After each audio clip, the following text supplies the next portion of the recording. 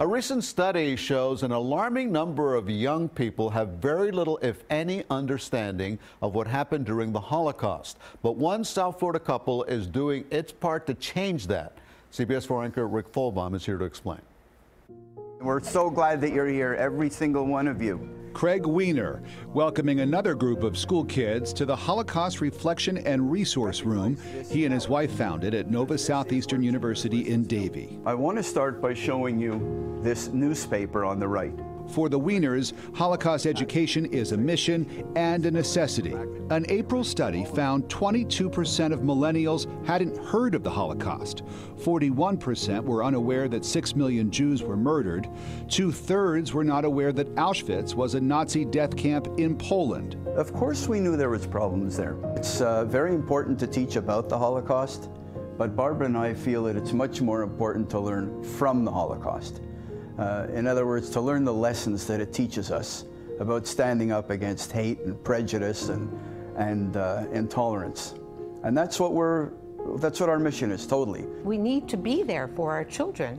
Barbara Weiner says the idea for the center came to them during a trip to the concentration camps in Eastern Europe. On that trip, it really changed his life and changed my life in connection with it. And he came back and said, we have to do something to bring this history alive to the students of South Florida. And that's when this center started to form in our minds.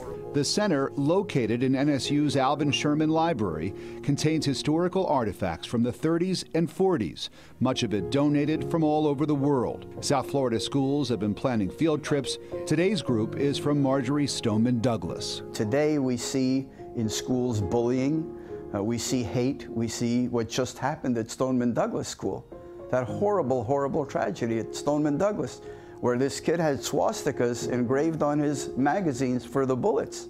So how can we pretend we don't know about it? How can we not see it?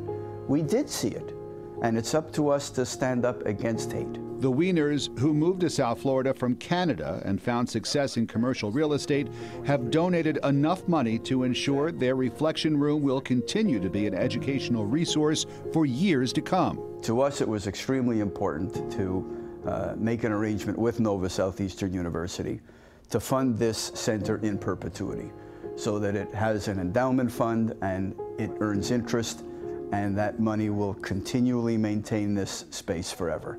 That way it can never close. And a center that will never close is a fitting way to honor the Holocaust victims, whose main lesson is to never forget. The Weiners say this is their way of giving back to a country and a community that has been so good to them. And they've really done a nice job with this reflection room. There are so many interesting artifacts, things that I had never seen before.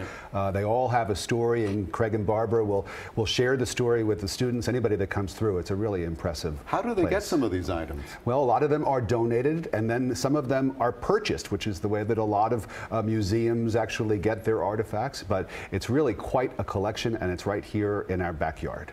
And they're doing a valuable lesson by teaching these kids about the Holocaust. Rick, thank you very much.